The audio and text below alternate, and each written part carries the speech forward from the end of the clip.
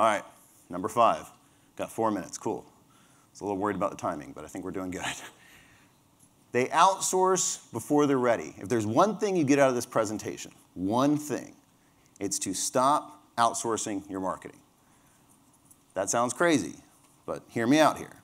If you actually take that checklist that I just talked about and you do it, it's going to take 10 to 20 hours per week to consistently do all the things. That's 40 to 80 hours a month.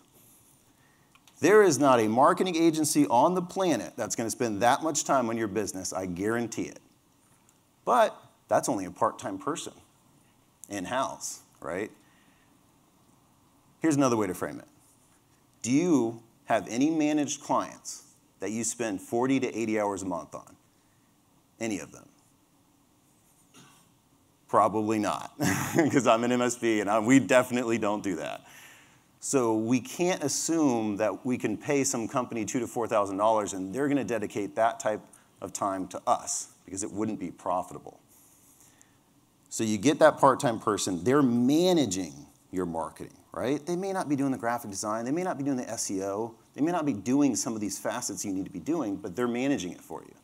So that's how you can offload some of your marketing without just hiring some marketing company that's not going to care about your business like you are.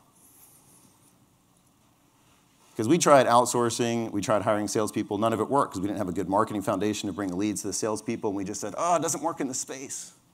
But that's not true. All right, moving on.